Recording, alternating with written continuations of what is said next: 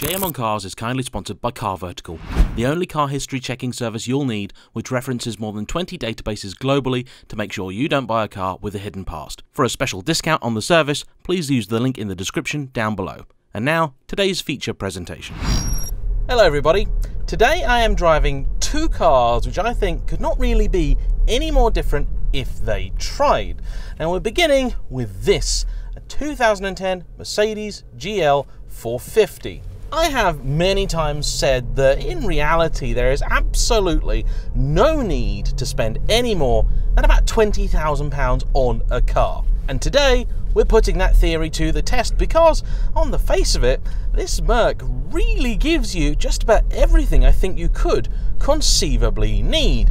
So let's break it down. This is a large SUV and everybody thinks that they need one of those, but because it is a large SUV, it does actually bring some benefits. You can park it pretty much anywhere, which is exactly what I did to get my static shots for this car.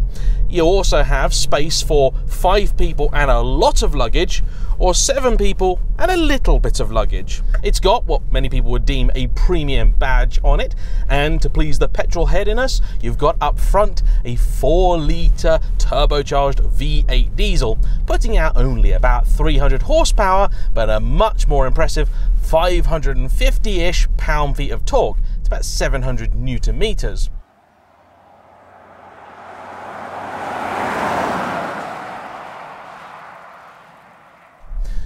Because it is a bit of a heifer though, it's not exactly quick. 7.5 seconds 0 to 60 time is brisk, I suppose, for a big bus, but not exactly going to set your hair on fire.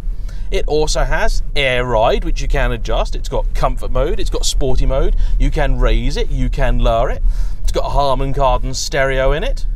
It's got sat-nav, albeit massively outdated. It's got Bluetooth. It's got million-way adjustment seats that are heated and cooled in the front, heated in the middle. It's also got 2 sunroofs, one here up front where you'd expect it, and the other, bizarrely, all the way at the back. So your lovely luggage can be nice and sunny, or Aunt Beryl can at least moan about how hot it is these days. I checked on Auto Trader and there were 4 of these GL450s for sale, and each of them was up for about 15,000 quid, meaning that within this hypothetical 20 grand budget you've even got a little bit of cash to fix anything that goes wrong.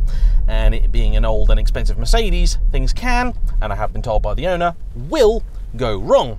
Luckily though, these aren't quite as ruinous as, say, running an old Porsche Cayenne. That has also been confirmed for me by the previous owner. Things that like to go in these cars include the air suspension, but that also I found with my own S-Class does not really ever need to be as expensive as people make out. This generation GL was the first of its kind, and over time it morphed into what we now call the GLS class. That nomenclature means that as far as Mercedes are concerned, it's just a 4x4 equivalent to the S. And the S, of course, is a top-of-the-line flagship luxury car. This is not particularly luxurious. Yes, okay, it's big and soft and wafty and has a Merc badge on it, but from where I'm sitting right now, it doesn't actually feel any more upmarket, really, than my buddy's Vito van. Okay, the leather's nice, and he doesn't have cooled seats, but yeah, quality materials in here, not so good. In fact, they've done some really odd stuff, like this is all weird plasticky vinyl stuff. The dash, I'm pretty sure, is not real leather. Seats, like I said, are lovely, but then they put this little bit of chrome on the end of the gear lever stalk here. Very strange indeed. The wheel itself, buttons and everything in here, they do feel sort of, you know, 10-year-old Merc, but that I guess isn't really a surprise. So from an interior fit, finish and toys perspective, this car doesn't really do anything to distinguish itself from the many other cars you could buy in this category at this kind of price point. I suppose you could get yourself that early Cayenne, but it is really a bit of a crapshoot as to whether you're going to get a good one or not, and I would say the odds are saying that you won't. You could also go and buy a Range Rover, and for £20,000 you get a lot of Range Rover. I'm not quite sure you'll just about get into the current generation. For 30 grand you definitely will, but 20 grand, if you could, it probably wouldn't be a very good example. But you could get a previous Gen 1, and those, again, probably going to be stress and hassle. In fact, let's just be honest here, any big old luxury car, SUV or otherwise, is gonna cost a lot of time, if not too much money to maintain.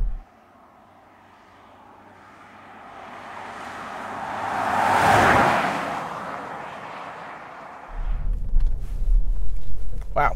Yeah, I mean, why slow down, right? Who cares? Yeah, okay. It's a big car, this. I mean, really, really big. Slab-sided, though, which means it doesn't look that great, but it is practical. You can get a lot in that boot, especially with the seats down. Storage space with the rear seats in play is quite disappointing, actually. I gotta be honest. If you look in the boot, where the little luggage cover is, that is where the rear seats would go to. So, yeah, you're not left with a lot of space. So then, what's this car like if you put your boot in? Now, I have already done a little bit of driving, and I can tell you, if you're in comfort mode, mildly terrifying. So I'm going to put it in sport mode, which, I'll be honest, doesn't really improve things that much. I'm even going to use the paddles because, you know, why not? And actually, I use the paddles, and yeah, okay, so what it's doing the normal Merc thing. So all the paddles are doing is telling it what gear it could go into. I'm not actually, yeah, I'm not, I don't know, am I making it change gear? I don't even know. It's a bit weird. It's got some pace for sure. Yeah, its gear shift is horrible. I'm just pressing buttons and I don't feel like I'm influencing any of the decision-making process whatsoever. Now, even in sport mode, this is supremely comfortable, but it does come at the cost of a little bit, all right, it does come at the cost of quite a bit of body roll. This thing is very floaty, even by S-Class standards, and it feels a little bit out of control. Also feels massively out of place on a road like this. Oh, second squeaky bum moment. But I'm coming somewhere I don't normally film, and this is the best road that I have managed to find in the area. Okay, this is much better suited to car number 2, and you'll see that one next, and hopefully then you'll see why I've scouted this road out, because it should be perfect.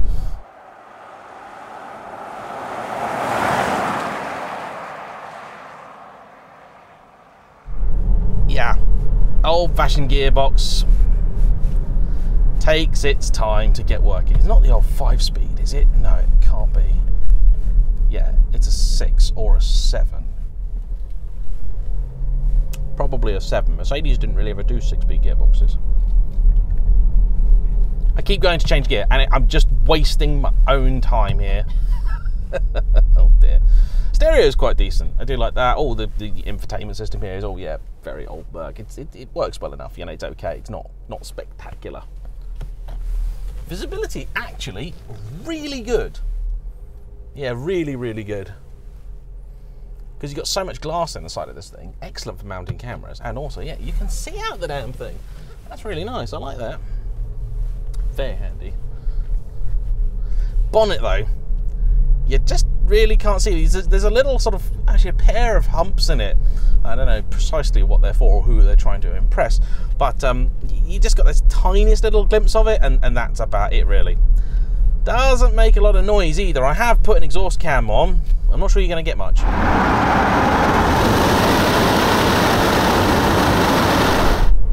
It sounds nice enough from in here. I mean, it doesn't sound like a diesel, but with a 4 and a bit thousand RPM red line, you're not fooling anyone. It's anything but.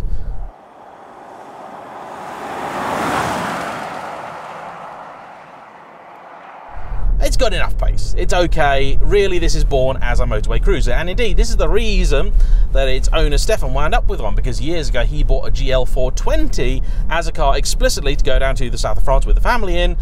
And it was absolutely perfect for that. And I can see, yep, if you've got a family in particular, you need space, you know, you need some toys, you need some comfort. Great car for that. Really is. As a primary car, I think this pretty much fails on the whole luxury front. I just don't feel like I'm in something that special. You spend 15 grand on an S-Class and you are going to get something quite majestic. So it is a little bit of a mixed bag, the Merc. I would say, though, if you are in a sort of fortunate position to be able to afford such a thing, as a kind of second car, general runabout dog's body, if you need something this size and with this kind of capability, not a bad shout, I would think. I could kind of get on board with something like this. It also is kind of rare. I don't see these about that often. And in all fairness, I said yes to this review because I just completely forgotten the GL even existed. I don't do enough Mercs on the channel as it is, I think. I always want to try and feature some more, but I just don't feature them. And because I don't feature them, people don't email me with their interesting Mercs. Aircon's nice and cold. 3-zone at least as well. You get 2 up front, 1 in the back.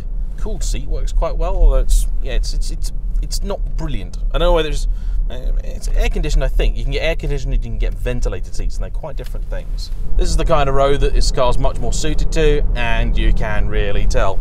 Yeah, for road use, I think sport mode is almost a necessity. It doesn't exactly work miracles, but it does just give you that little bit more sense of control over this fairly wobbly old body.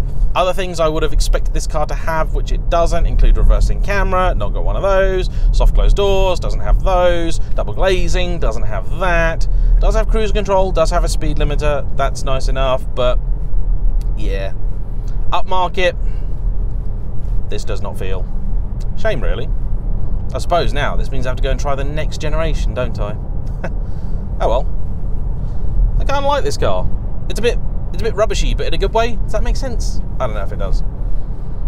As you can probably tell, this is me firmly outside my comfort zone. But I enjoy that on occasion. Thanks all for watching.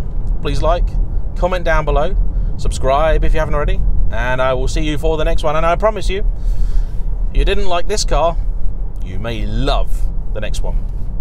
Oh, an Alfa Brera. Don't see those much anymore. See ya.